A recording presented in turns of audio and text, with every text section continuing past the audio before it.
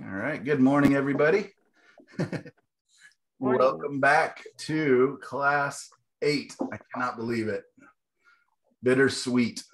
But I've been excited. I've really had to fight the urge to paint onto that painting we started last week. I've been looking at it. I finally just kind of hid it away from myself and started a couple other little ones, which you can see here. So I'm having fun still, just kind of playing and experimenting with the idea of it. And in fact, I'm doing two commissions, a 30 by 40 and a 36 by 48. And I decided to start both the commissions that way. And you can see behind me over here, the Cannon Beach looking one.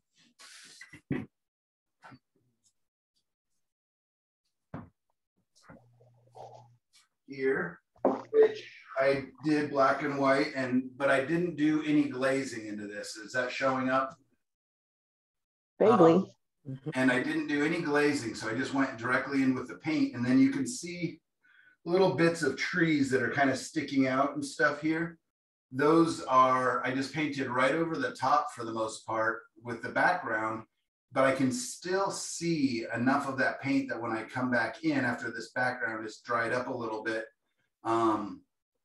yeah, sorry, the colors are probably off. I will be able to just kind of go back into that, and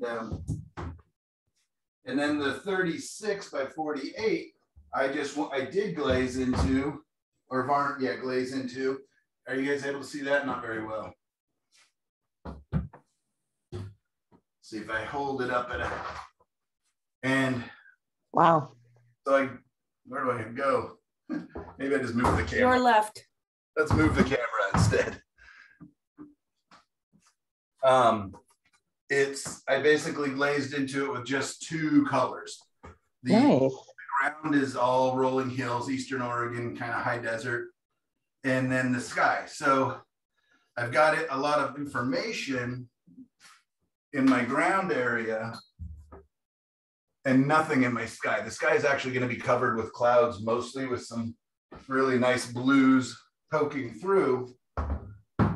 But so anyways, even though I usually say that, the little paintings are my practice and the big commissions and stuff are my performance, where I don't really step out of the box too much. All right, let's get that back over here. But I decided to, because I've been playing with this enough with you guys and experimenting, to try it and attempt two different routes with it. And so far, I think both of them are working. So I'm not, even though we've been doing these kind of black and white underpaintings, it's not even how I do a lot of my paintings. I've been doing these to show us how I think about the painting. I think design and values first. There's a lot of painters, a lot of instructors out there who don't, teach that way, but that's the way my brain works. And, as an instructor, basically I can only teach you what I know works for me. So if you just say, you know what, if I just put the right colors in the right places, I've got my painting. That's how Kevin McPherson approaches painting more. If you know his book, Painting with Light and Color, Bringing the Outside In, I think is the name of his second book. Great painter, great teacher, wonderful guy, really funny.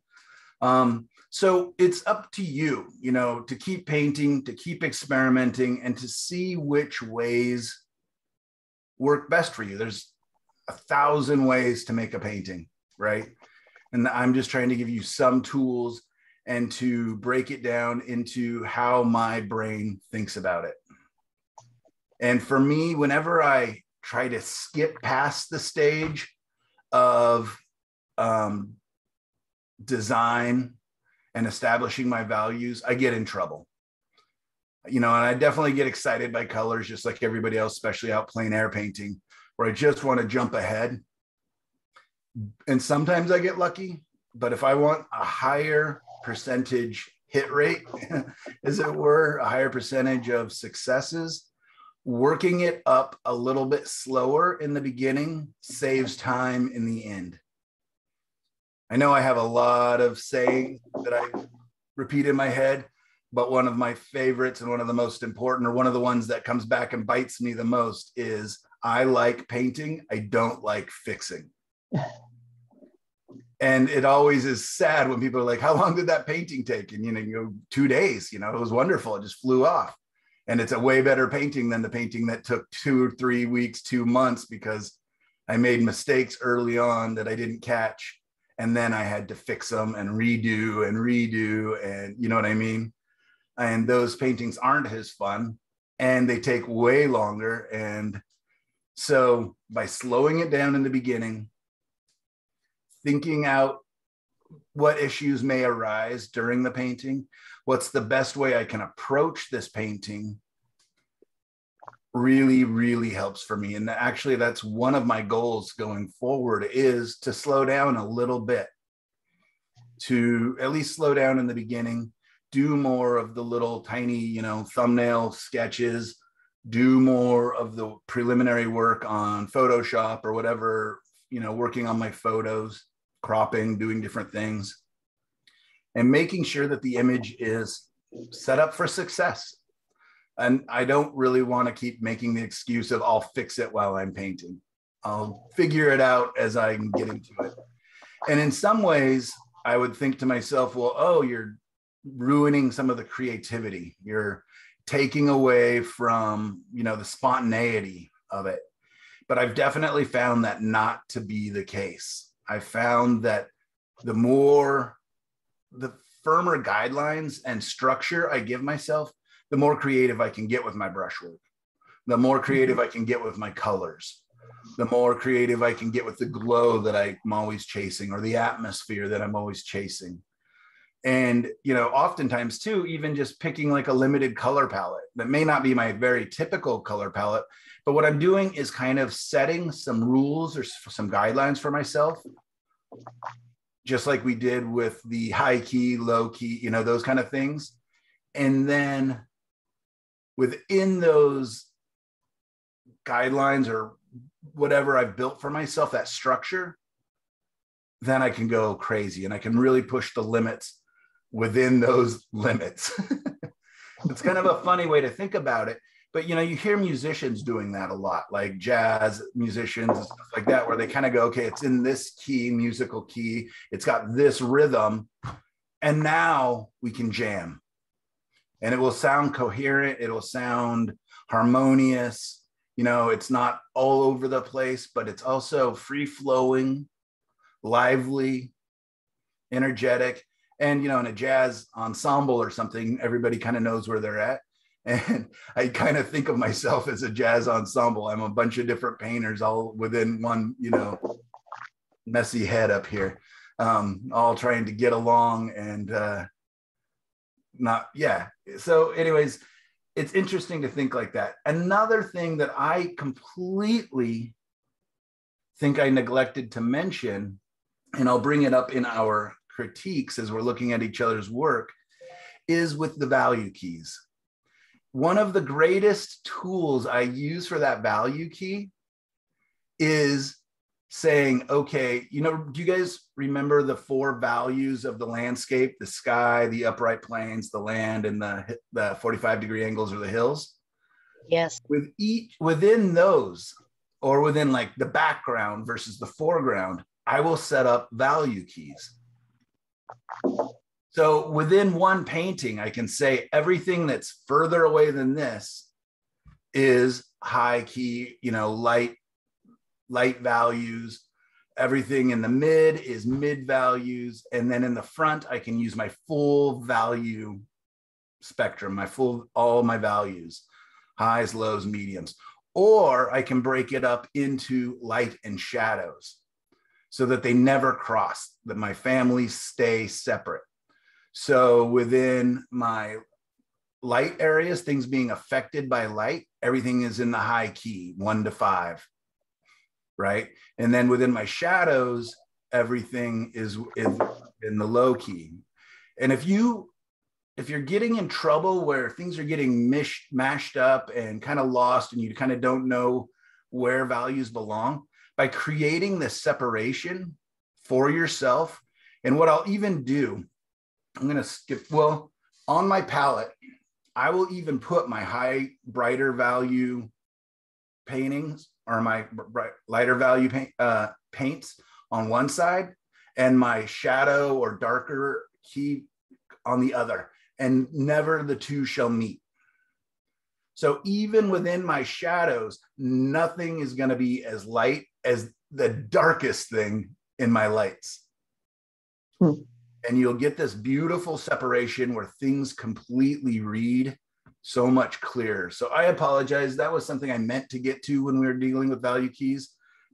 And so hopefully we'll talk about that in the next class with colors and everything else, because that still works that way. And I'll hopefully figure out a little clearer way to discuss it. But I think it might be fun for one of our assignments to actually pre-mix our colors and separate them. Yeah. And, what I often will do is I have those little black to white value charts printed up, or I've painted enough of them over the years just to have those out and say, okay, everything in my sky is one being white, even though that's the opposite of the Munsell system, but that's how I think about it. 1 is white, 10 is black. The Munsell system is the reverse of that. So it can get a little confusing, but let's just say white going towards black. So my sky would be 1, 2, 3. My ground planes is 3, 4, 5. And then my uprights and my shadows, all the rest, right? And maybe I take away pure white and I take away pure black. So I'm working within that range. But that way I know too that my clouds, even in the shadowy, dark under parts of clouds, is not that dark. It will appear dark because it's surrounded by so much light, but it's not as dark as anything in the ground plane because it will just feel heavy and want to collapse, right? And that's not saying we can have very, very dark clouds from time to time, but being aware of when that is and being honest with ourselves. And then the same thing within the ground planes, within the flats areas is, okay, everything is within this value range, even including the shadows would be at the very bottom of that, but they're not as dark as anything probably in the uprights because you still got light affecting from on top and stuff. Yeah. So Michael, I've been trying to do your painting from last week in a high key. So I limited myself to gray acrylic as my darkest. Great. And then white. And so just 5 values. Okay. A 5 value range. So I'm trying to think of how that would work if you're trying. I've struggled with exactly what you're talking about right now. Mm-hmm. As I was trying to do like the flat areas, trying to not go to my grays, my darkest dark, but I sometimes did because your range is so narrow. Yes, so you are definitely, just by keeping it all within that range, the whole entire painting, it does become increasingly difficult. So you've definitely lessened. And that was something I really, again, fought going back into the painting that we started last week, because I look at it and I'm like, oh man, the ground planes are too dark. The clouds are too dark for this rule that I'm telling you. But but that photo was really interesting, of course, because I took it through sunglasses. So it's, and it's polarized. So it's altering things. But in this instance, I'm not going for realism. I'm going for mood and ambiance and ta-da, very, very extreme, those dark, dark, dark sky. Like I said, it's so dark that you could poke a couple little stars up there and, but it's not really how it looked in real life. So if you're going towards the more poetic, the more artistic side, you can always push and pull these things. Let me see if I can do a quick, I'm going to pin myself here.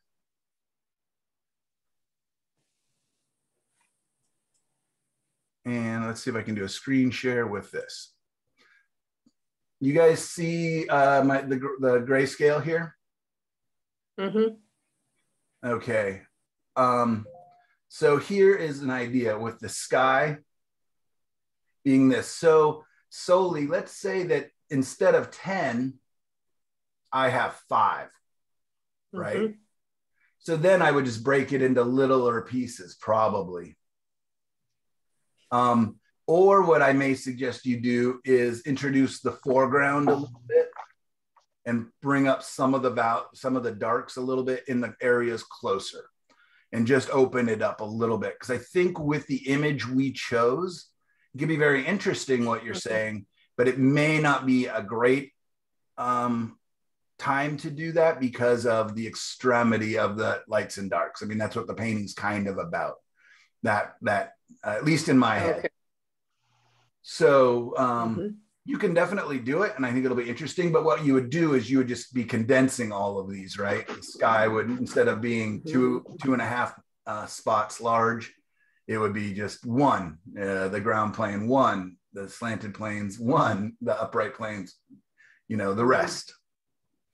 So anyways, I will share this. I borrowed this from another painter whose name I cannot remember right now. I will look up her name but this is not mine. I did not I did not create this slide. So just so you know, no credit to me, but it's when I was remembering it, I looked up some of the ideas about it and found it to be very helpful. And this is just a rough guide, right? This is just for whatever painting she was discussing. But this is what I'm talking about, kind of that breaking it down. The sky is her, this is the Munsell system again, where 10 is white. And maybe we'll have to decide on do we want to talk that way? No. It's weird, isn't it? Ground plane 6 and 8. And you can so look up at those values, right? And you can say, okay, yeah, that's a great sky values. Those are nice and airy. The light feels like it's coming from that. Then we get to this area here with the ground plane, right? And that's the area illuminated most by the sky. It's flat in comparison to the sky. It gets the radiant light and the reflective light. Even if it's not being hit directly by the sunlight is bouncing off the dome of the sky and reflecting back down onto the ground. So we got a ground plane at the 6 to 8. Our slanted planes is like the hills or bushes that are a little more rounded. Whatever else is that getting darker quite a bit. She even skipped the 6 to 5 area, and then her uprights is getting quite dark. 1 through 4. It's funny, if she would have done 0 on this end and 10 over here, then her numbering would have lined up better. But I get it. She's a purist and I think she teaches using the Munsell color system as well. And we'll talk about that a little more in color class, the different color theories and different ways of learning about color. So does that make sense, you guys?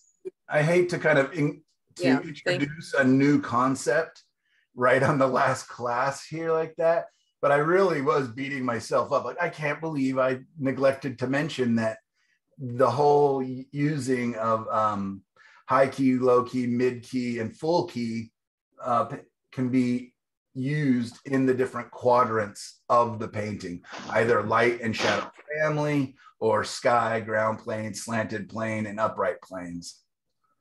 Yeah, but for the next class, you can figure out an exercise where we can practice this. Yeah, exactly. So I feel in a way like that would take away from that challenge of which, because then effectively you are using the whole range. Yeah, exactly. No, I would have still had you do that same challenge. I should have just maybe even had a 5th one or, something like that, or the next week kind of saying that this is something I think about. Even in I know it's hard to see back there, the Cannon Beach picture that I'm working on.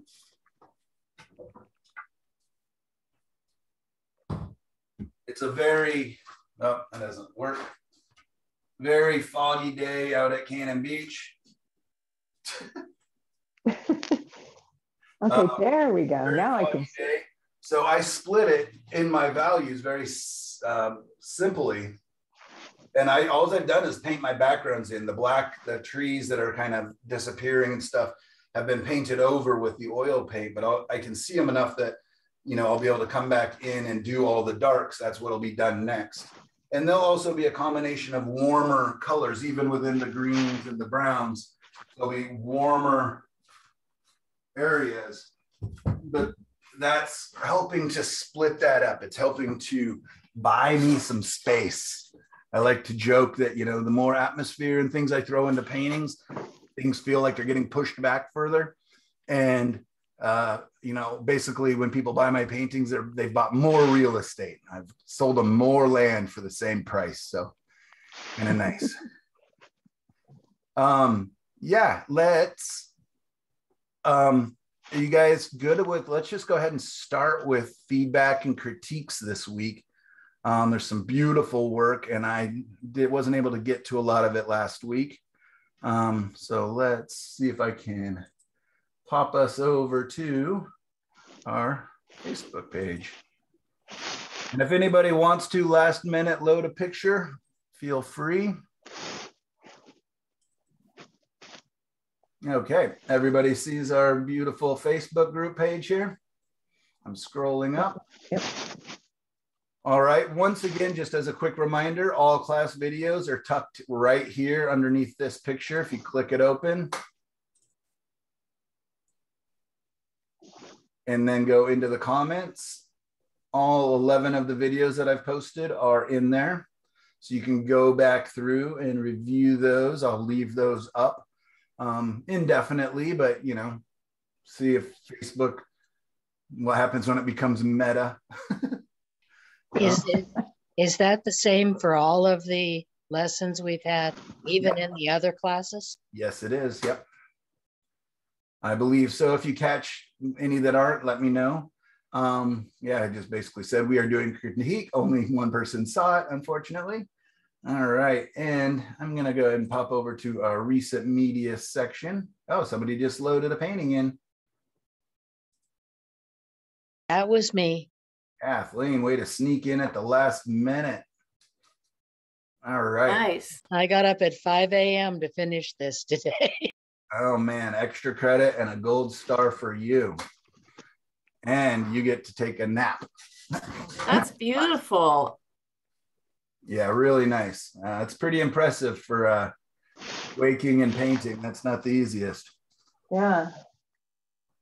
Okay, so you get a gold star for two reasons. One, for effort. Two, look at what you just did back here. That is exactly what I was just talking about, right?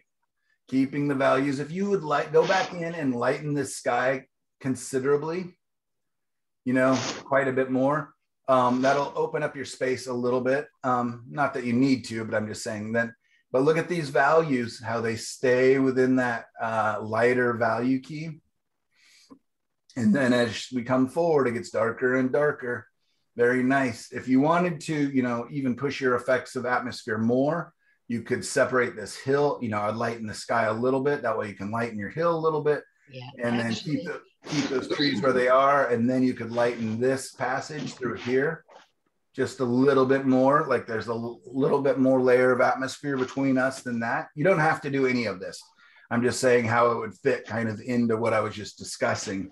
Okay, in my actual painting, my sky, right where the dip is, to the left of that tree, right? Yeah, that's almost pure white, and it gets lighter. I mean, it gets darker as it goes up, but I've used almost pure white right there. Perfect.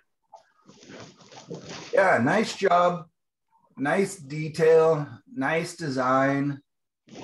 Really look at this, how it winds. That takes us in, winds us up, and then our eye just wants to come across. Very nice. And then back up and then up again. Get this nice kind of continuous S curve. You've also got a nice heavy shape over here that kind of, it's interesting enough, but we know to kind of stay within this area. Yeah, very nice, very interesting. When we go in and glaze, if that's what you choose to do, again, you do not have to glaze your painting. You can go start painting on it. Glazing is just kind of a way to harmonize your background if you want. That haystack rock painting I just showed you, there was no glazing in that. I just did this to get my value structure and my design, and then started painting. And the nice thing was, it's like having a really good drawing on there, and I could paint over the top of the drawing in areas, and not a problem. When you glaze, if you glaze, just bear in mind, and this is going to get me in trouble today with my painting from last week, is everything gets darker no matter what. Even if you glaze in with yellow and it feels brighter, it's still value-wise a little bit darker. Any color added will darken. So that's something I'm trying to bear in mind, is when I do these value paintings, I should probably lighten everything 1 or 2 levels. I've not been good about that yet, but if I know that I want to come in and glaze and, you know, paint over the top, I should probably up my values. And that's just me learning, experimenting as I go along. So I probably couldn't even have told you that at the beginning of this class 8 weeks ago. It's come about by trial and error and error and trial. Yeah. You want to tell us anything about this, Kathleen? What you got going on here? Well, excuse me. I took 3 different photographs, and I used to have 2 water features. And last night, Denise knows this because I sent her a picture and she said, I think that's a little confusing. Is that a bridge that your path is going over? And I thought, well, it probably would need one, but I was thinking of kind of a flooded plain. And so last night I just totally wiped out everything from the bottom third, from that water all the way down. I totally painted over it, let it dry overnight. And then I got up this morning and put it in as dry land in the front, and just left the 1 water feature on the right. So it was a trial and error. But isn't that nice that with these acrylics, we're able to do that? We're able to change our minds, come through. You know, it's like working in graphite, right? It's like working with a pencil with an eraser almost. And that's something I'm really enjoying, is the exploration with the acrylic paint. Just literally, I wait 2 minutes and I can paint over the top of it. You know, they stay pretty opaque. When I want them opaque, I can add a little bit of water to make them a little more transparent, or scrub them a little bit further, or do like you're doing and putting in kind of the brushy texture to let some of the air through. Very nice. As I'm scrolling my eye back, I might take out this tree here and let a little more of that water kind of come across. These are becoming pretty repetitive, as if they were planted there, kind of like a hedgerow of, I can't remember the name of the bush. I killed 2 of them this year. Anyways, those roundy shrubs that are so nice and hardy, except for when it gets to 115 degrees, evidently. Talking about arborvitae? I don't believe so. Okay, evergreens or not? We have those too, but those are doing fine. Anyways, I would maybe just allow a little bit more of this water to come across. It also becomes repetitive, not only with the trees, but that 1, 2, 3, and they're all triangles. Okay. And that is so me nitpicking. I always feel bad when I come in and critique a painting that's doing so well, but quite nice, quite beautiful. I think you heard the oohs and ahs when we turned it on, even though it's on, everybody's on mute. So that's impressive. Can I say something about it? Kathleen, can she say something about it? Of course. So one thing I just love also is how you, that I struggle with, is how your foreground grasses are just broken up, and they just look more natural, and that just looks really nice. Well, that's something I've struggled with too. I tend to paint every blade. And in our last conversation, critique with Michael, I emailed him, and he was so kind to allow me to talk to him on the phone. And that's what he said is you don't have to paint every blade. And I didn't really know how to paint grasses any other way. And so I started studying his paintings and realized that by using the shop brush, you know, I didn't have to paint every blade. I was using a small brush and just painting every blade. So it was a learning thing. And if I've accomplished it, I'm so happy. It's beautiful. It's another one of your black and whites where I'm like, oh man, I'm hesitant to have you paint over it. It's so nice. Yeah, anyways, and yeah, good job on the grasses for sure. And I'm going to go ahead and share what I said to you, even though it's rude a little bit, but it's for everybody. When I'm in coffee shops or in, you know, OSA gallery and seeing, you know, all the students work and everything, one of the biggest giveaways of an amateur painter or a beginning painter is looking at the grass or the leaves. And this is going to ruin your looking at paintings from now on, so I apologize. But what I see happen so very often is they make a nice grass stroke and that's, oh, that's a grass. All I need is 2 million more of those and I've got a lawn. Grass, grass, grass, grass, grass.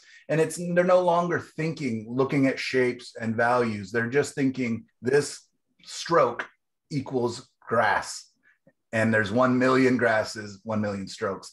And it's even more evident in leaves when they put down a dot and all of a sudden, okay, that's a leaf. I just need, you know, hundreds more, dot, dot, dot, dot, dot, dot, dot, dot. And they've, you know, maybe they're like, oh, I'm painting an impressionist painting. But in fact, what they're doing is creating a stamp tool. Okay. You're not thinking anymore. You're not thinking shapes, values, colors. You're thinking things. You're thinking leaf, leaf, leaf, leaf, leaf, leaf, leaf, leaf, leaf, grass, grass, grass, grass, grass, grass, grass. Same thing can happen in clouds where they'll use their big, soft, round brush and poke. You know, 5 of these pokes equals a nice, fluffy cloud. And you know, all of a sudden you've got a cloud stamp, a leaf stamp, and a grass stamp, and off you go. And it's just not how nature presents itself. And it's not how I think we as painters should present nature. We should look shapes, values, colors, and then edges, you know, the difference in edges. And you've got very great examples of that. You got some nice firm edges, some very soft edges, lost edges, you know, mid edges. We've done exercises about that last spring, if you were in my classes, about dealing with hard edge, soft edge, lost edge, found edge, and everything else. And this painting has all of that. So not only do you have value shifts going from the darks back to the lighter, you've also got edge quality shifts and all of this. So much nice variety is the word I'm looking for. So much nice variety of values and edges and brush strokes in this painting that it never gets boring, right? And what the funny thing is when, you know, when I first started looking at impressionist paintings in college, when I was kind of first introduced to them in a serious way, I wasn't very impressed by them. I often thought, well, they just kind of look like unfinished paintings. They look like the beginnings of paintings. And I felt like the brush strokes were quite repetitive. But then as you begin to learn more, or you begin to look at the better ones like Monet, you realize how much variety in brush strokes and edges and all the different things he's doing, or they were doing. Mary Cassatt, another great example. I just love her work. We actually have a couple of her prints throughout our house.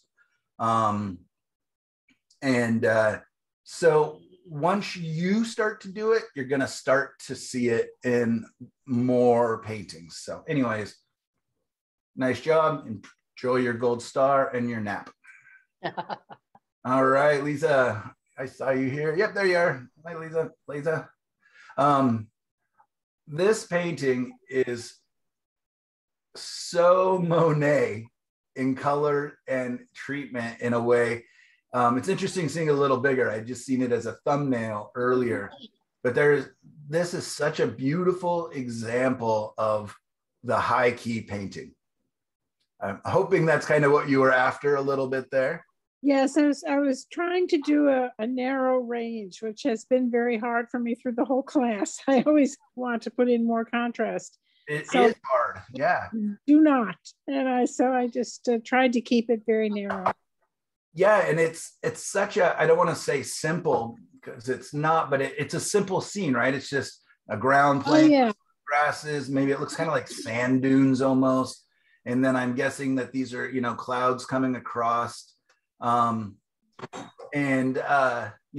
definitely I'm going to praise you for a second, and then I'm going to come back in and crush you a little bit here in just a second. So prep for that. But all right, I'm ready for the crush. Okay, good. Beautiful colors. This area up on top, I just love. I mean, truthfully, if we just zoomed in on this top portion up here, right up in here. Yeah.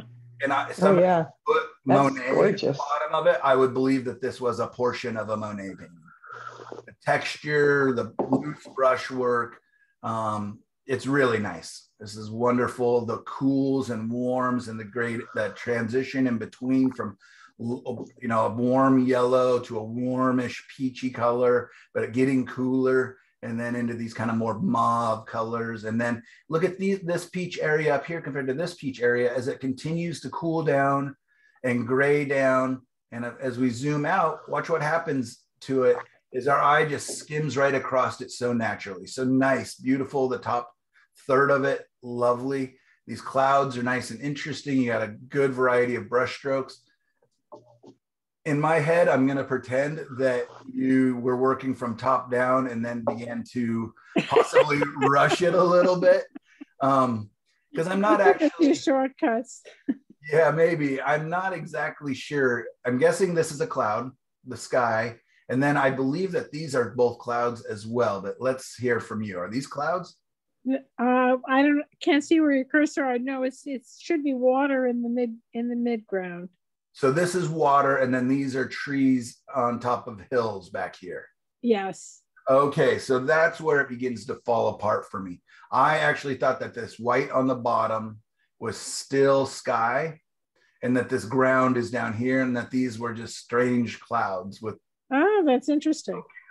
It's because of the values being and the colors being exactly the same pretty much as these clouds, and they're almost even cloud shaped minus the let's ask really quick. Did you guys see this as water with a hillside behind it and trees on top, or do you see these as floating a little more? So I see the things at the top from the middle up. I see those as mountains. I don't see them as clouds. Okay, great. I saw them as bits of land in the water with grass growing on them. That's what I saw. Okay. Yeah, I saw water as well. Hey, all right. So I'm the odd one out here. I will take what medium is this? This is well, I took it's really very simple. It's burnt sienna and ultramarine. It's a water-based oil. Ah, right. It has an interesting look. I like those little sort of dried bits on it. Yeah, it has a different texture than oil when it's dry. Yeah, and then you get more of a scumbly look. Yes. Scratchier feeling, yeah. Okay, well, good. See, then you did it. I was the only one that wasn't quite reading it correctly. Well, Michael, in your defense, I mean, it's kind of ambiguous because those land masses have sort of curved bottoms, and I think one thing, for next time would be to remember that when the land hits the water is very, very, very flat. Yes.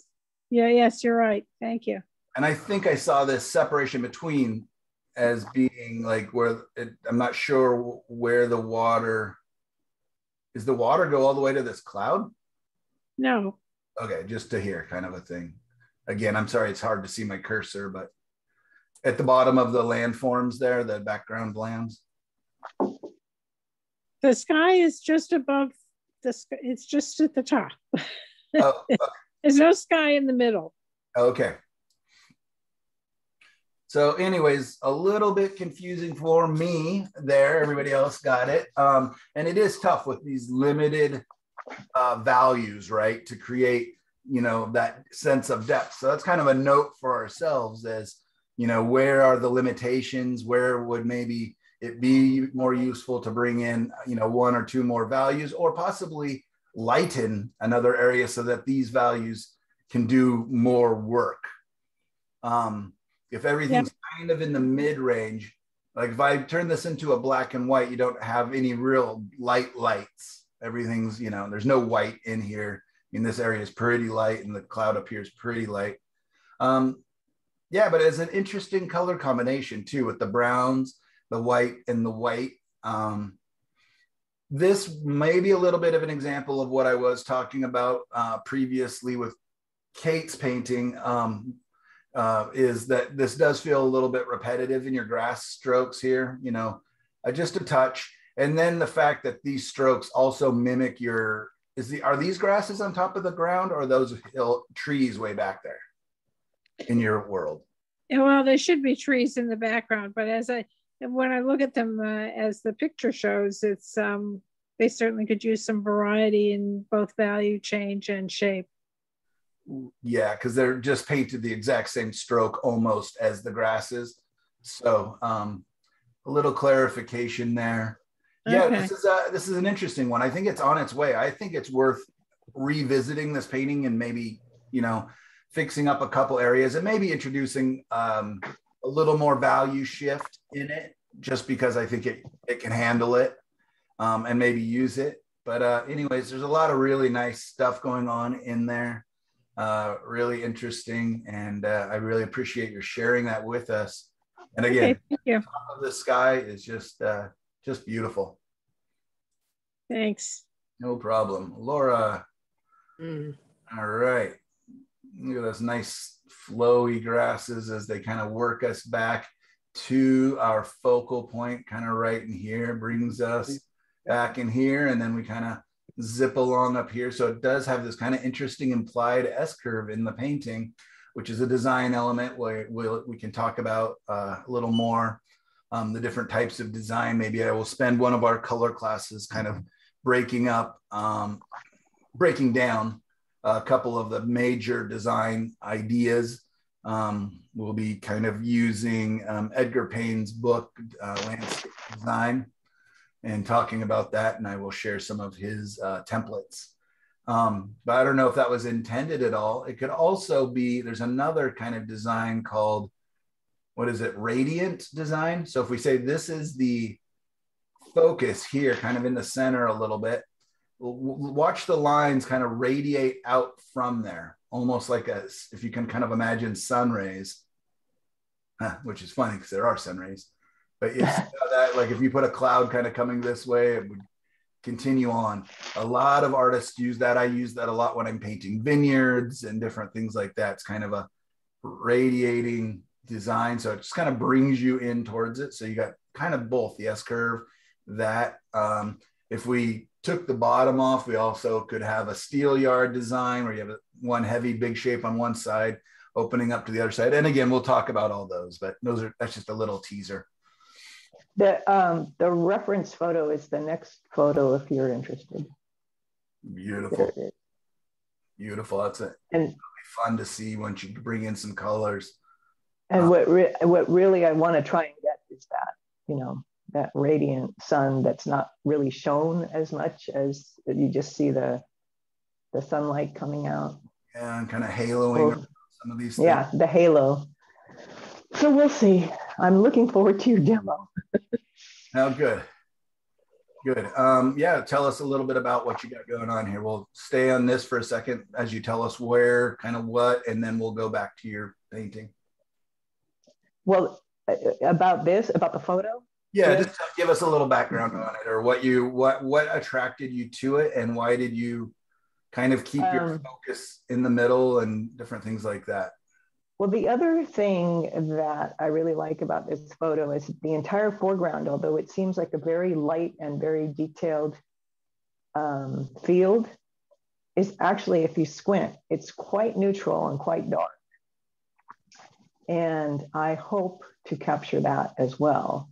So as I put the colors on, I will probably be glazing the foreground field down into sort of a neutral, slightly, possibly darker than it reads in the black and white. Great. And that is such a good observation. And this is such a great example of what I was talking about too. Whereas, sometimes I deal with my values in recession of space, my lightest values far back and, coming forward. This wouldn't be that case, right? Not really, because our darkest darks are almost kind of in this line of trees over here. If you want, of course the camera is darkening these. I may lighten and cool these slightly so that these darks come forward more. Yeah, that was puzzling to me because, I always expect in a landscape, the further away it is, the lighter that line of trees will be. And yet in the photo, the further line of trees is definitely darker than the foreground one, which I take to be a reflection of the meadow bouncing up on the foreground trees. But I don't know. Does it read? The sun. So, well, and the other thing is maybe the sun is actually far enough behind that far line of trees on the left, which is why it completely reads almost completely in silhouette. I don't know. I don't know how that's going to work out because when I did it, the black and white, it seems so dark. Yeah, I've got a couple things for you here. When we're dealing with the colors within the shadows and things like that, it does, of course, have to do with the object. These trees are innately darker colored trees. Right? Those are, dark green pine trees for the most part. They're dense. They're denser than these. There's more light getting through. And these are lighter colored trees and shrubs, right? Just the leaves on them themselves are a lighter color. So a lot of the guidelines and rules I give for like breaking it down into 4 values, the uprights and stuff, that's just the starting point. And then you begin to go in. And then the second thing I wanted to point out is that this is a photo. The camera is trying to figure out where you're looking and what you want, what's the key. And because you have, if the sky were bleached out and this light area was bleached out, then we'd have a lot more information back here. When I take a photo of something that I'm really, oh man, that's so beautiful, I really want to paint that, and I'm pretty positive I'm going to paint it, I will take 3 photos with my camera. One, I will touch the sky, and it'll appear kind of like you have with all the information in the lightest lights. Then I will touch into the mid on my next photo, and that will kind of get an overall feeling of the painting. And then on the third one, I will touch into the darks, the shadows. And what that will do will bleach out your sky, and probably your highlights will become you'll lose a lot of the information there, but you'll get the information in your shadows. So then when I go back to paint, I can look at all 3 photos and pull out, like maybe it's nice that it's just a solid dark form and, simplified and everything else. Or maybe I do want to see, in there a little more. But that's something I do a lot, especially when let's say I'm photographing Haystack Rock, but, not like the scene I just showed you. I'm down on the beach, it's sunset, and I don't want the rock to just appear to be one giant dark mass, because I know that there's crags and there's grasses on top. And of course I want to be able to see the puffins and, all that information. But the sunset is so beautiful, and the painting is mostly about the sunset, then I would do, 2 or 3 photos and combine them either physically or just mentally, just laying them out. And so that when I get home, I have the information of Haystack Rock as well as the sky. So there's your 3 possible reasons for it to be darker. Is it's denser. That totally answers my question. Just the first thing you said is this is the camera trying to balance it out. I'd completely forgotten about that. That probably what I want to do is lighten up that rear line of trees. Right. And if you cool it down, then you also if you bring in some purples and, purpley grays and stuff into there, right, it'll play off these warms so nicely. It'll still read very dark, but it won't feel like this really heavy left side. You can keep it quite dark. And, there's a lot of painters. Amanda Houston, pastelist, I assisted her at a workshop recently. I never realized, but she actually puts darks oftentimes into some of her further away objects, and you just don't even notice it. It's kind of funny, but she was actually the one that pointed it out to me. She's like, you always make everything feel like it's really receding into space, and she doesn't worry about that too much. So it's just a matter of, you know, your personal style, what you're after. And a lot of times having some darks in different areas, even though I wouldn't do it, or I wouldn't even think it, like my instinct would be to automatically come in and lighten those so that these shadows on the right sides could be darker and appear to come forward. And conversely, look at this nice darks down here, so I could play those up. Interestingly, compositionally, I think having that distant line of trees dark is nice. Yeah, because it balances out that big sort of medium foreground mass, but I don't think it reads as distant as much as it could if it were lightened up. Okay, but the great thing about distance and perspective is that that is just one tool we have, right? So to create the idea of distance or depth or perspective in our paintings, we have value shifts, right? That's what I've been talking about, right? And you can see the hills way back there. They're quite light. We have value shifts. That's just one of our tools. You do not have to use all of your tools. What do we also have? We have things as they go up towards the horizon line, right? The lower things are compared to the horizon line, the closer they appear. The higher things are up above the horizon line, the closer they appear. A lot of times you can make your clouds feel like they're going back in space by having some big clouds up here and littler clouds back here. These ones will feel closer. You have overlapping of forms, okay?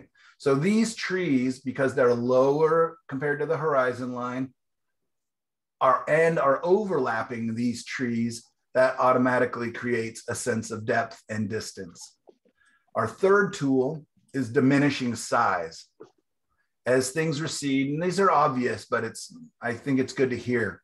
As things go back, they'll often get smaller. You know, if you had a giant pine tree here, it might kind of hurt that illusion a little bit, but these trees being so much bigger than these also create the illusion of depth and space. Okay, so you have a lot of tools here that tell us how things are lying in perspective and in space. So you don't need to use all of them. So if values aren't working, oh, and you also have edges. Generally crisper edges. Look at these fine little details up here. And then as we look back at these grasses, we're not really seeing individual grasses very much. They're just masked. Up here, we can see, you know, the individual leaves more. And even as we get from here to here, the leaves begin to blur and blend until all we're seeing is big shapes and not individual leaves, right? So you have detail receding back into space, less detail as you go back. You've got values, which this one doesn't work with as little bit. Overlapping, size diminishing, right? Look how big these grasses are. These grasses in the foreground are bigger than these trees almost, right? These trees are much bigger than these trees. And then you've got a tiny, tiny hill. So you've got diminishing size. And then edge quality that you can work with just by softening these edges and taking out some of the detail. These fall back. So you do so many tools to help you tell the story of depth and perspective. That value is just one, right? Right. So when one tool isn't working for you, look to the other tools. And maybe you play them up a little bit or whatever else. So very nice. So there, let's go back to this. Zoom out. Very nice. I am learning that, you know, when I'm doing these, that if I keep my skies, again, even a step brighter than this, because if you come in and glaze, this will darken again, especially if you come in and glaze with dark, you know, a blue, which is a darker color than the yellow. Right. This will get quite dark. That's okay, right? Because we're not only dealing with glazing. We can also, glazing is just one of the tools. Again, we can also come in and, you know, use our opaque paint and put in whatever color on top is. And that's what I'm going to have to do today, because it's amazing how much darker acrylic paints get as they dry. Good point. And also when you glaze, things get darker. So just a reminder. So anyways, beautiful. I love the expressive brush strokes. You know, you did go ahead and find kind of the nice shapes and everything else. My only thing would possibly be that this is really quite centered.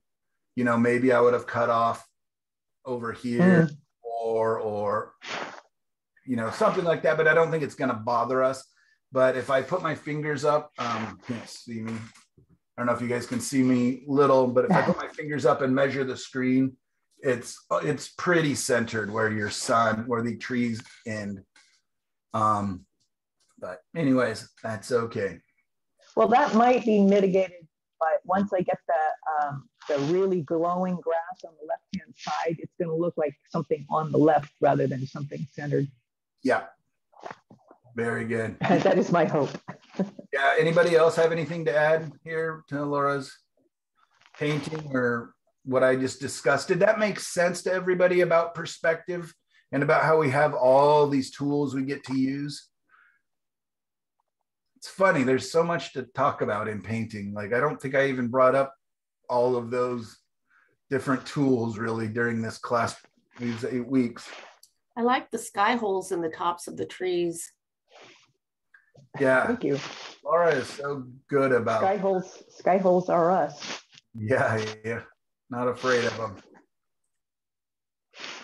All right, Laura, another one. This is a nice and simplistic one for you. This normally have so much detail and information, but I almost see this as kind of like a sketch and kind of working out ideas. And it's kind of fun for me to see this because I'm like, oh, okay, what can I use? You know what? Because I'm going to be doing something similar to the course. Let's hear about what you thought on this one. The whole point of this exercise was to see if I could get that velvety green in the foreground. And I really just took your photo and took out every bit of detail and just tried to put in sky and horizon and foreground. And you know, I don't know, now that I think about it, the green doesn't look so bad. When I did it, I thought, no, that's not right. But of course, as I say, things always look better on the little screen. Don't they? Nice job. I like the fact that you simplified it. You made it very much more obviously a sky painting, right? None of us would doubt that you have just enough information down here to present kind of background information, kind of saying it's here, it's on these rolling hills, kind of farm-like, you know, and it's interesting, but we're up here. This painting is about the top 2/3 of the painting. This is a sky painting. And from what you just said a few minutes ago, I realized, yeah, that cloud on the upper left, that's a bit dark. It is, but you're basing it on the reference. And it, like I said, we're using our artistic license. We're going to push, and you can go back in and lighten that if you want. I'll be curious what I end up doing with it as I'm painting. But by setting up our design and our values, now I can begin to paint. And, you know, it's not like we're stuck with this. Like, you can come back with opaque paint. You don't have to just stick with your glaze. So if you wanted to, you know, lighten underneath some of these clouds, or even introduce some other clouds, or brighten up, you know, make literally a visible sun almost, you could change the color gradients so the trees closest to the sun are, you know, warmer, and then they get cooler as they, you know, get further away. You can come back in with some opaque paint and put some more texture in the foreground if you wanted to. You don't need to. You know, it's really quite nice as it is. But just because we've done an acrylic painting and then glazed into it does not mean your painting is done. It can be if you like it and you want it. Darn. Yeah, sorry. But it can be. But it's small. I'm not sure about, you know, hammering it with too much detail. It's only, I think it's 9 by 12. Yep, that's your call completely. I'm just saying that, you know, opaque paint, you know, I often think of, once I've got my design, my values established, and then I've got my glaze in. Now I'm kind of halfway done. Right. I get it. But it can be done. There's times when I do just the black and white and I'm like, oh my God, I should leave this alone. It's so nice as it is. I never do because I can't leave good enough alone. But, you know, how do I know when I'm done? When I've ruined it. No, when I've learned all my lessons the hard way. Anyways, nicely done. It's fun to see this because it's kind of a little bit of a preview of what I'm in for and what I can do. And very nice. Beautiful. Anybody have anything to add to say? So I just want to comment that I think the black cloud up on the left actually provides a interesting tension in the painting.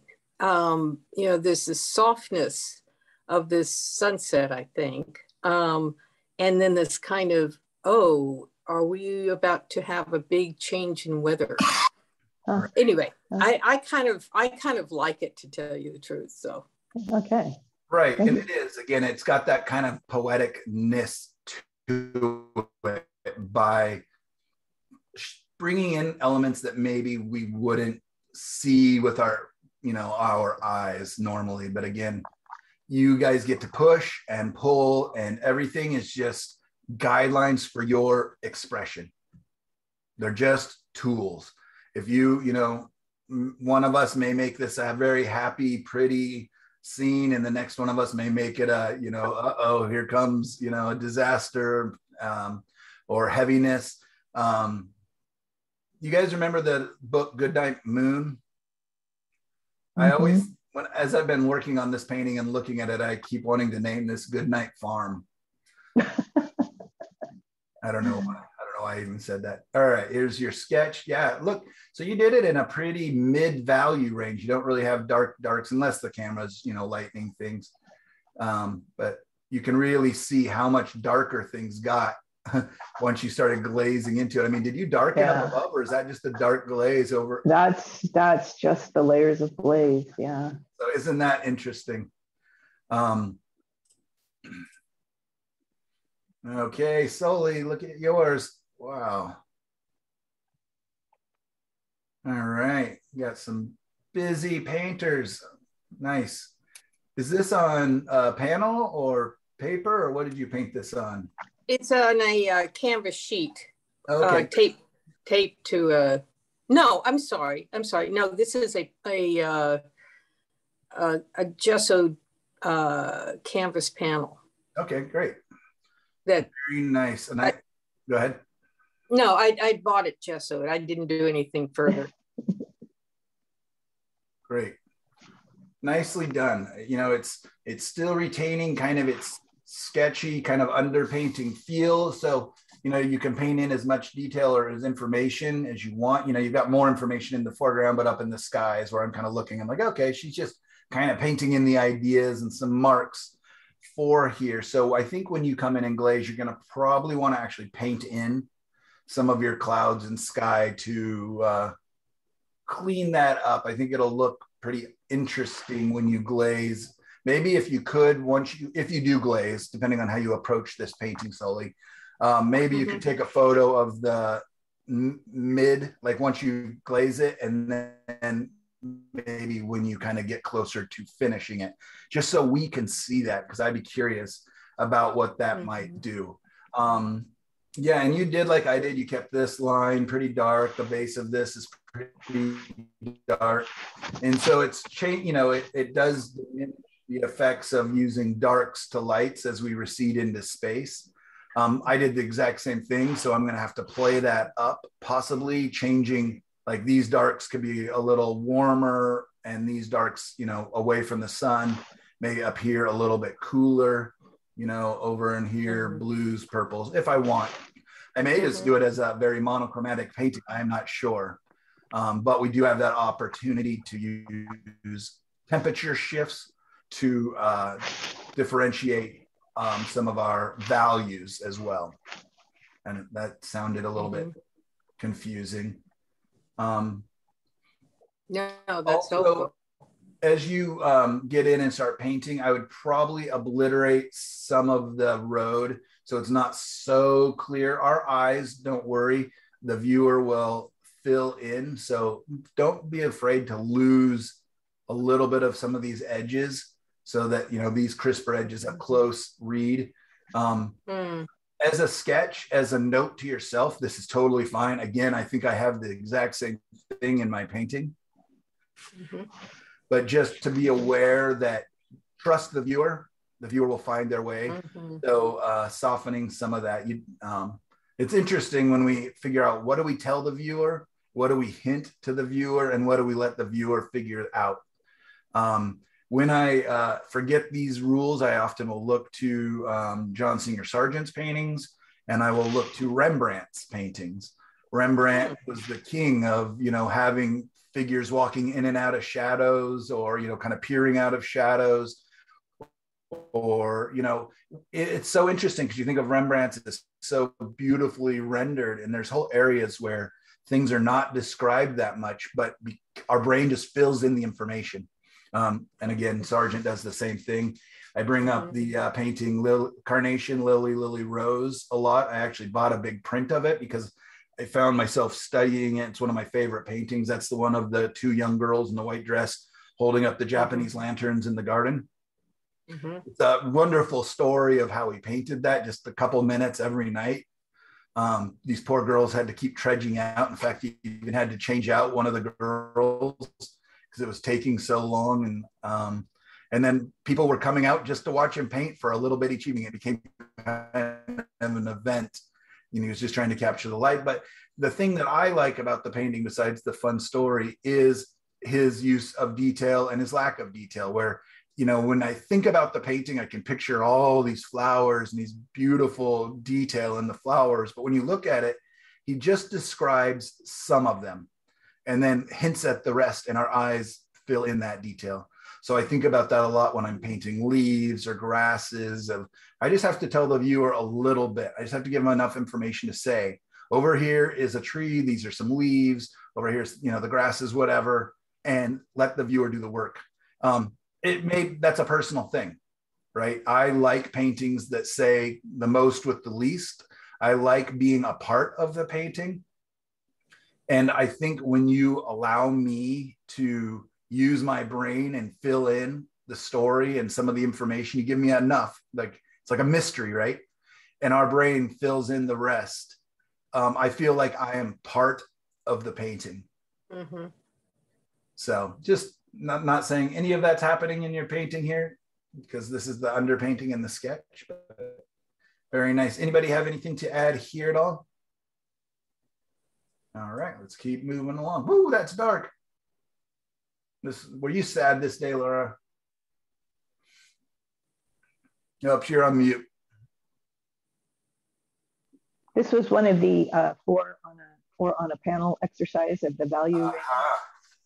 So this one, I'm not really happy with the way it came out, but I didn't spend too much time on it. So sure. It was just an exercise.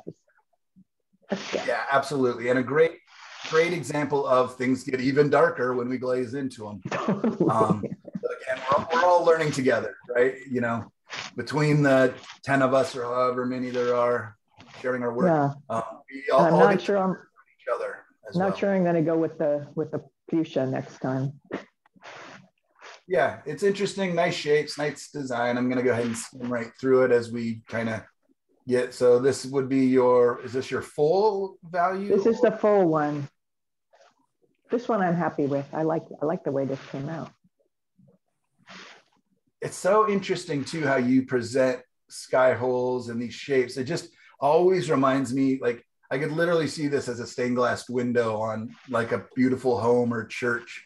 They really have this kind of stained glass appearance. You guys want to hear something crazy I'm going to experiment with? I actually bought pulverized glass that I'm thinking of mixing into some of my whites and lights to see what happens as light goes through it and, you know, bounces around within it. So mixing that pulverized glass into some of my paints. So hold on and I'll let you know how that goes. Next time you see me, my hands are all cut up real bad, you'll know. not a I good don't know. My first thought is wear a mask. Yeah, exactly. It is. It's really fine. I would definitely want to wear a mask. Will you have to use some kind of glue, or will the oils hold it enough? Supposedly it's fine enough that I can mix it in with the glue, or yeah, in with the paint, and it should hold. I will definitely be experimenting with it on throwawayable paintings. It's kind of a glass that's, I can't remember what, but they use it on fingernail polish, mixing it in with fingernail polish. So there shouldn't even be a texture to it. It just, in looking at the pictures of the fingernail polish, and I'd never seen any artists use it, but it created this kind of translucent effect where the light was able to travel through the paint a little bit. And so I was just like, that's worth, $9 for the jar to experiment with. And maybe I shouldn't have told you. Maybe that should have been my secret formula. That's right. Nobody can replicate. Ask you all to forget what I just said. Thank you. All right, high key. This one's so obvious. And this really has a nice feel to it as well. I'm going to keep going, but yeah, nicely done. These are great examples of the exercises. And you're low key. No, not low key, mid key. Mid key. Right. Yeah. Which looks very low key. See, yeah, that the darks got even darker.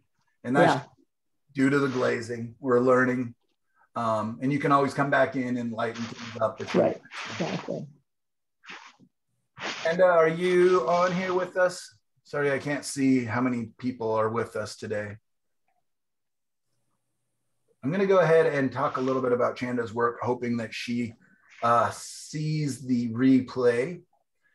So I like what you've done here, Chanda, of mixing, it looks like a number of different photos and combining, and you can see it can be really quite basic because all we need, again, is notes for ourselves. We don't know, none of your in viewers, your in patrons, your gallery, nobody needs to see these, how the sausage was made, right? We just, they're just notes and information for ourselves. I like that Chanda thought that, this could use something in the foreground. This could use some more information, something to help us read space. And yeah, very nice, good ideas.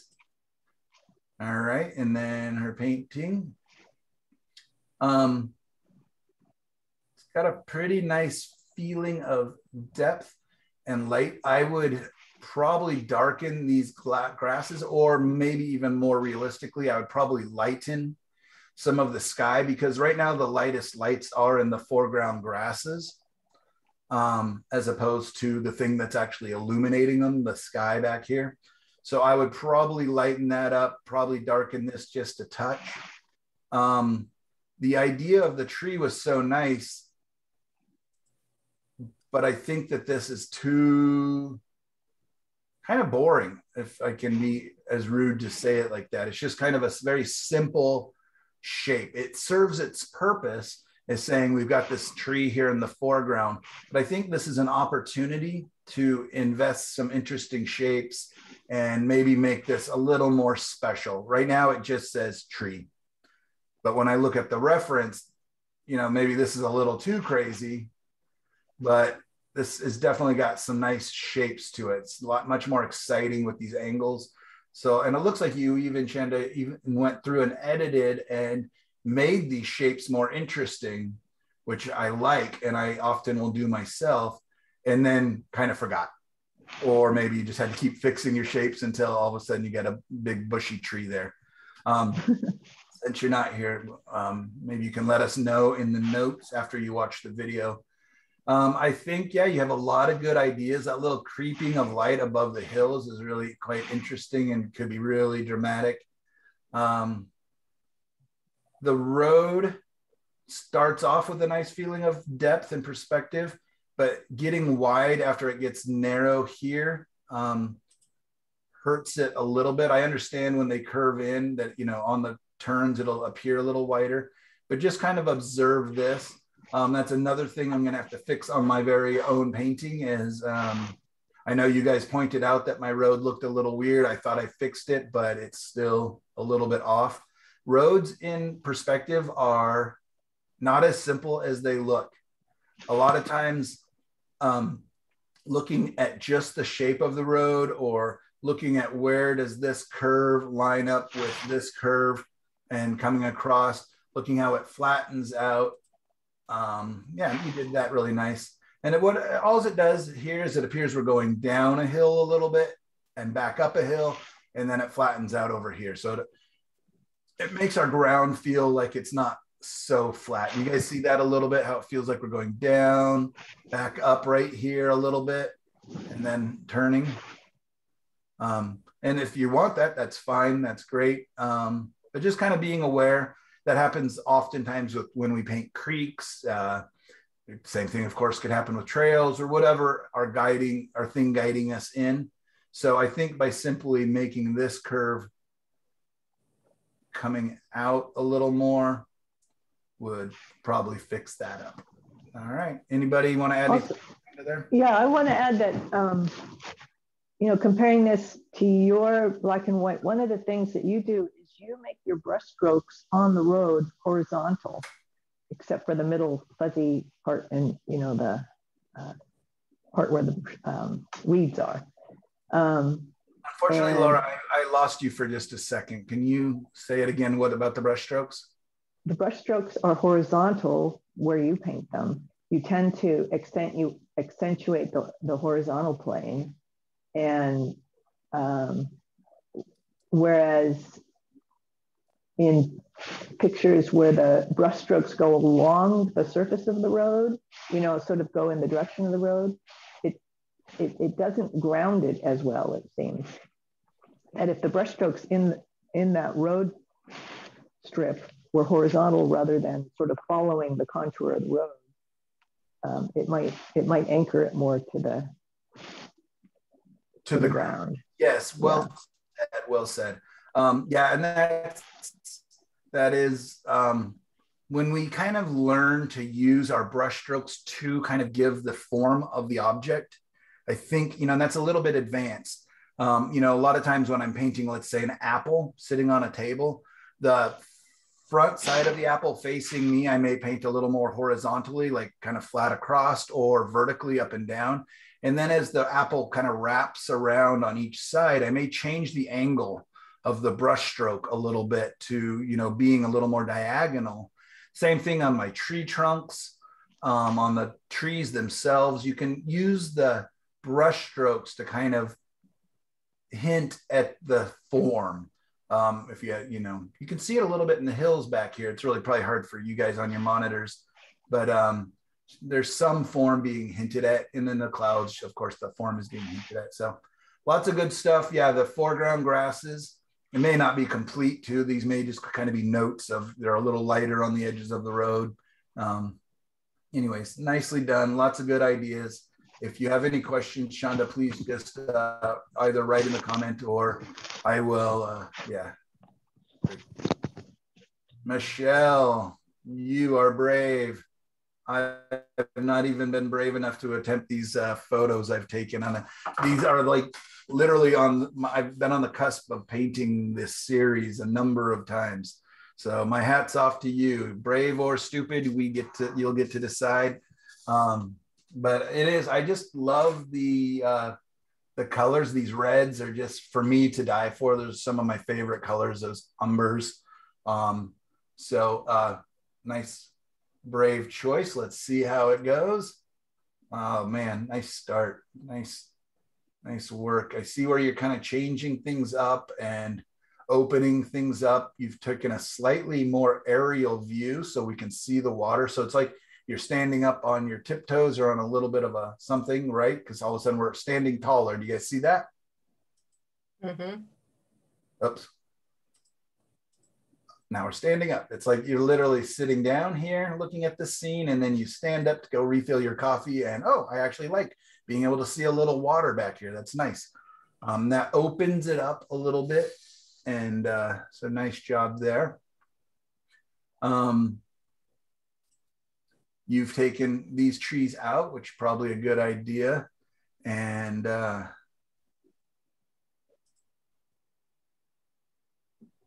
when see these darks over here, they're really quite out of place. They are hurting my idea of space and depth here. Go ahead, Michelle.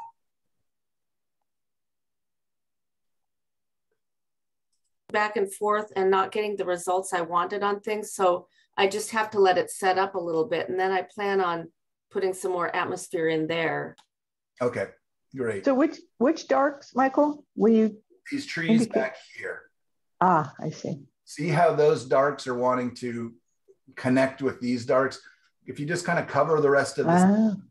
Well, you're absolutely right. I thought they were the same trees, but no, you're right. I believe they're kind of on the same, all on this kind of same plane, at least as these kind of trees. And admittedly, like the light is behind these trees.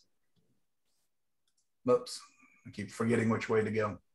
But look how light they are here. They're cooler, but their value is really light. And it's kind of nice. We have these dark shrubs kind of sticking up here to kind of counter off of and to read it. Not a huge thing. And like you said, Michelle, you can come back in and sometimes we just kind of go, you know what, it's not working. I'm just going to make a quick note to myself, get this information down, and then I'll come back in. I have nothing but praise for your bottom 2/3. I think it's just really quite beautiful, just enough detail. It's not overbearing. When I was looking at the little thumbnails of it, as I was scrolling through yesterday afternoon or evening, I actually had a hard time telling which one was the photo and which one was the painting on first glance. I actually thought maybe it was either two photos or two paintings. So you're getting a lot of it. You really are. It takes, some staring at and some analyzing to start to go, okay, well, this part over here is not quite as successful as it could be. Maybe some kind of a contrast over here to play up or something. I don't know if you're going to bring those, I keep going the wrong way. Sorry, guys.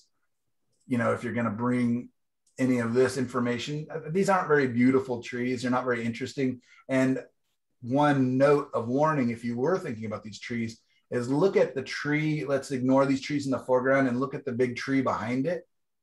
That's a big mass of tree behind it. And look, it follows the shape of the trees in front of it.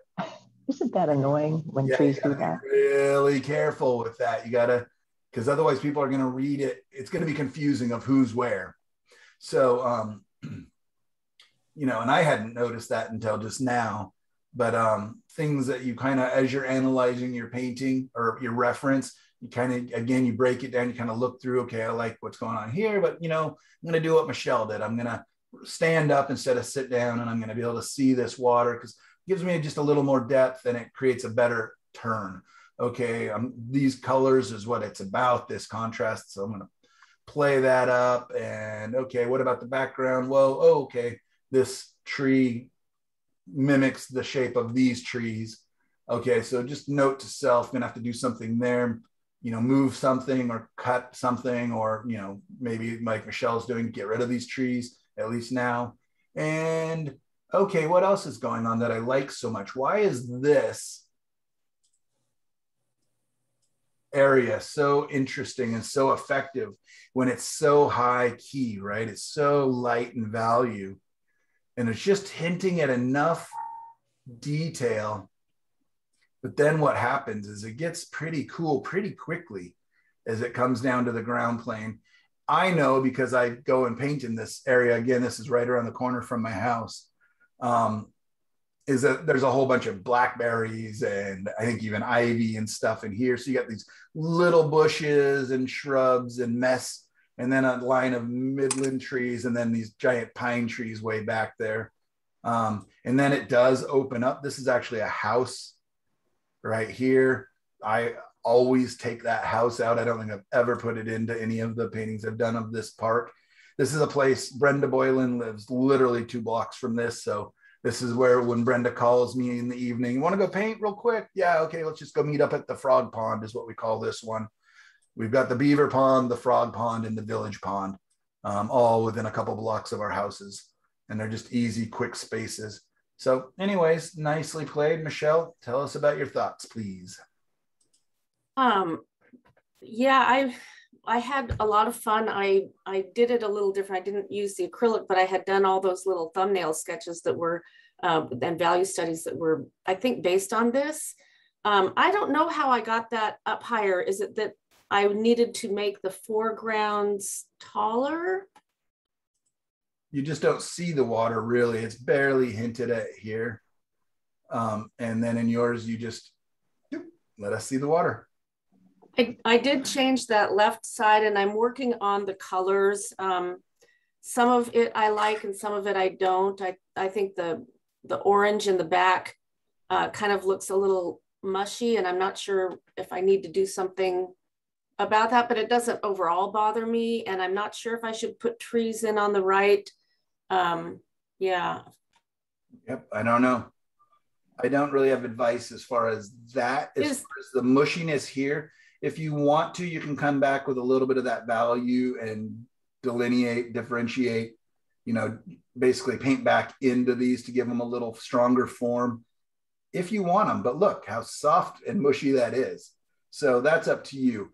What I want to show you here, look at this part right here, you guys, when I go back and forth between the paintings. See what's happening is this is rim light, right? Our light's coming from back here. It's hitting this red bush and it's showing just on the very tops and on the side, on the back, just on the very tops, right? Just on the sides and top. So that's rim light. As we get a little further back, we do see a little bit more of the ground form. But now let's go see what Michelle did.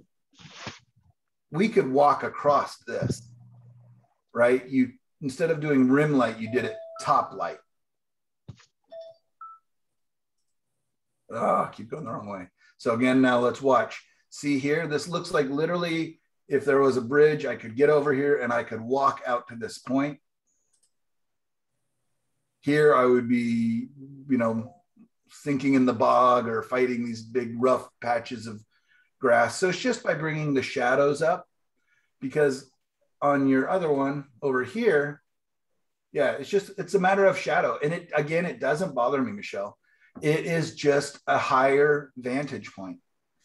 So you've learned something accidentally, possibly, but it doesn't hurt your painting because you kept it pretty consistent.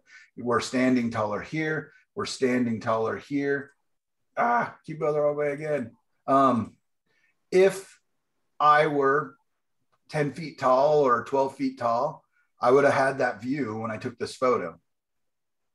And that's fine. And I often will do that of kind of looking at the scene and going, I wish I was a little bit taller, you know, or I wish I had a slightly different vantage point.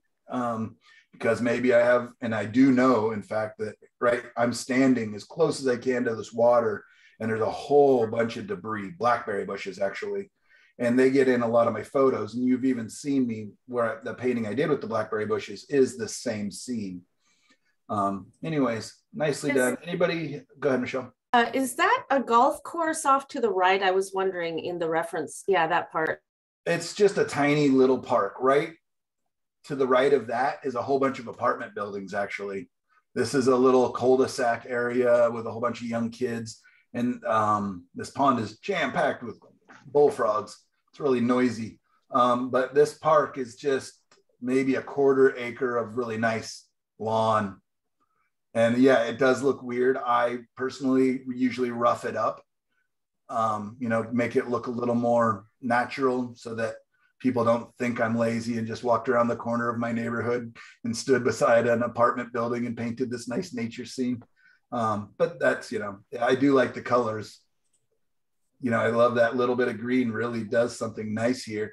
You know, so you could bring it like you did a little bit in. Yeah, it's tough because I like that green. It's so beautiful against these warm brown reds, but the fact that it's here makes my eye want to go. This is where my eye kind of wants to go. It'll do this kind of jump and swim through here, but this is kind of the exciting part. So it's kind of like, okay, how do we use some of that information over here? Maybe bringing a little bit of that green in here. If we wanted it, I could bring a little bit of that green back there if I wanted it. You know, we're just taking and using notes, right? So nicely done. Anybody have anything else to add? I just want to say in Michelle's version, those colors are so satisfying. Aren't they? Thank you. Yeah, no, it's wonderful. It really, again, when it's small or if you squint your eyes at it, it's looks like a hazy photo. It's really nice. Very nice. Good job, Michelle. Good job, Michelle. All right, Sully, here's your painting again. Great. Yeah, that was an earlier version. Good. Thank you for sharing progress shots. And I think we are kind of caught up. Did we talk about this one, Laura? I don't know, but we should get to your demo. Yeah, class is half over already. Beautifully done. Let's just leave it at that. Awesome. I love the light kind of. I thank the people who put in suggestions. They were very helpful. I actually redid the rocks in the foreground to keep it from tripping you up as you walked up the path, as somebody mentioned.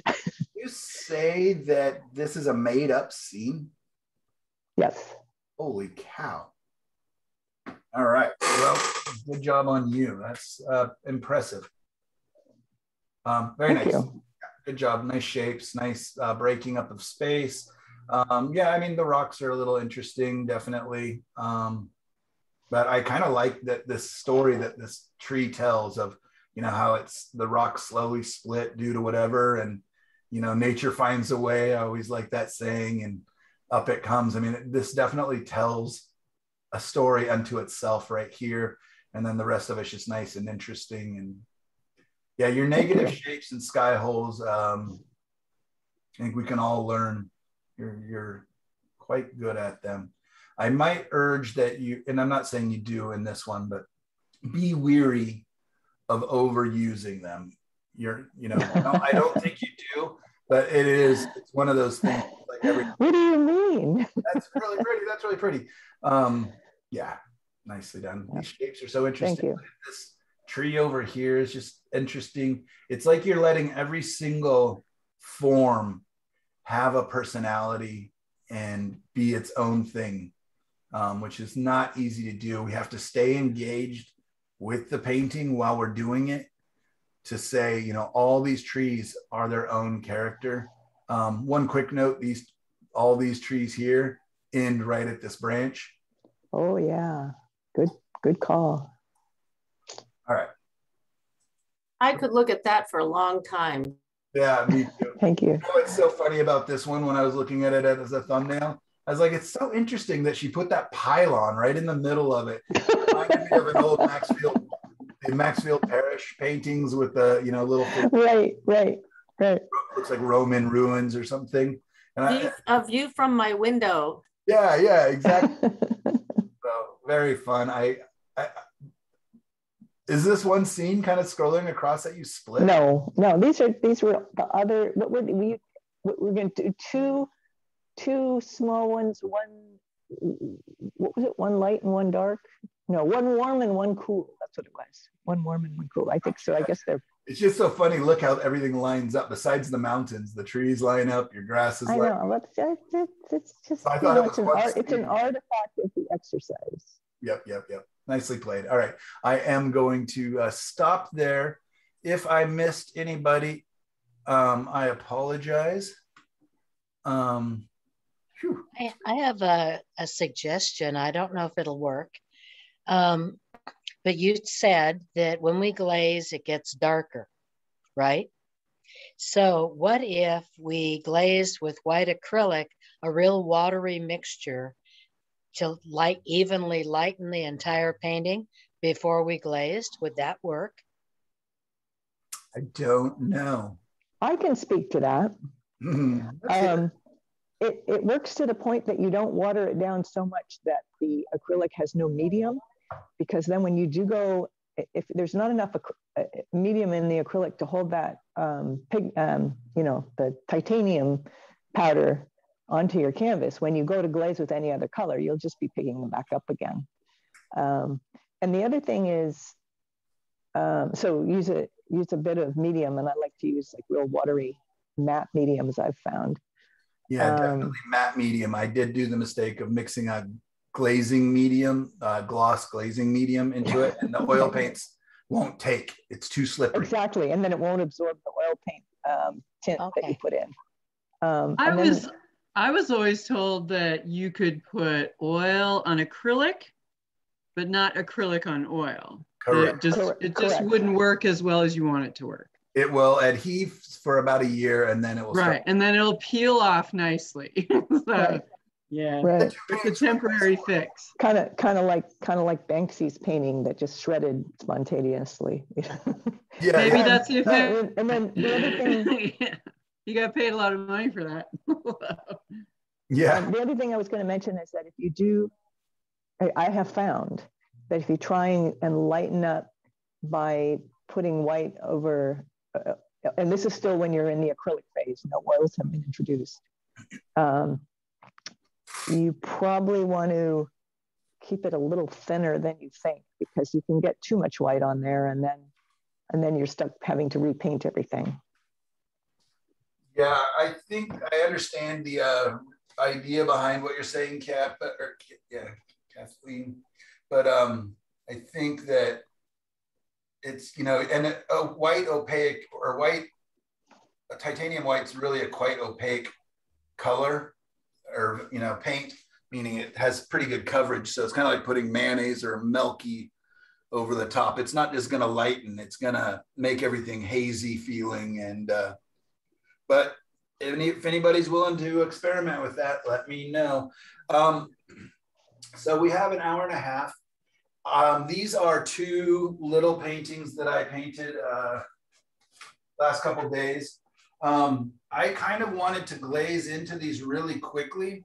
Are you guys willing to let me glaze really fast into these as kind of a warm up for the final painting? I'll do like about 5-10 minutes on each one of these, and we can try. This one is the one I'm more interested in. This one's pretty typical of what I've been painting, but this one's actually face lit. These shadows are being cast by trees behind me, and then these are tops of trees that are getting really blasted by the setting sun. You can kind of see the shadows going across and into those. So if you guys are willing, let's take a quick 5-minute break, and then I'm going to spend about 5 minutes on each of these glazing in, and then I will bring up the final project. And I'm very curious what we'll do with the final project, because we'll paint by committee. Yeah, we'll have about 45 minutes on the final painting, which will definitely allow me to really cover it and get some ideas worked out. So I'm just popping up I don't have printouts of these. So I'm just going to be looking at my monitor from pretty far away, but I think we can get it. I'm just going to refill my coffee, and I think we'll be ready to go. So are you going to stop the recording and then start again? Aren't you smart? All right. Thank you for that. You're welcome.